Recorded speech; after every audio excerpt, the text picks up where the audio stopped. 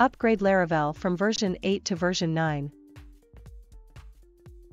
Hello everyone, welcome back to my channel. In today's video I decided to shift from Laravel 8 to Laravel 9, so that we can use the new features of Laravel 9 inside our new hospital management system project. To able to upgrade your existing Laravel project to the newest version of Laravel, which in this case is Laravel 9, just released yesterday, there are a few steps that you need to perform to migrate from the Laravel older version to the newest version. So, in this video, I will take you through how to upgrade your Laravel older version to the newer version. Here are the requirements that you need to be able to migrate to the newer version, which is Laravel 9. Firstly, you are required to have at least a newer version of PHP 8.0 or greater. Secondly, you are required to have the latest PHP Unit 8 for testing. After that, we need to update the following dependencies in our application, composer.json file. Inside the composer.json file, you need to replace the Laravel/framework. From the older version to version 9.0, you need to replace the Nunomaduro/collection. From the older version to version 6.0, you need to replace the facade/ignition with Spatie/Laravel ignition version 1.0.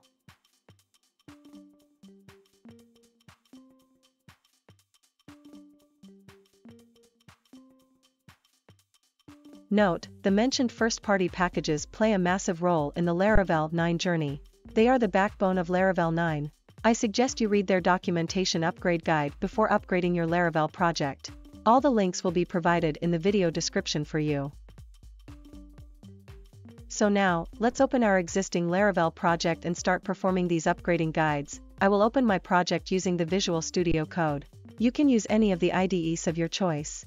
The process is all the same.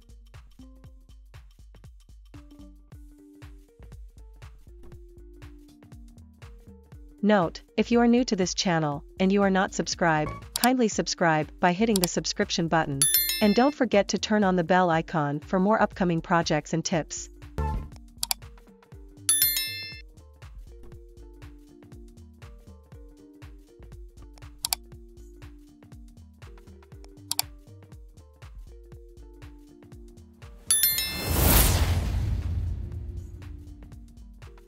I am now inside my project. I will open the sidebar and navigate to composer.json file, and open the composer.json file. After opening the composer.json file, I will change the Laravel/framework version to 9.0, and again I will change the Spatie/Laravel ignition version to 1.0, and the last changes will be the Nunomaduro/collision. I will change the version to 6.0.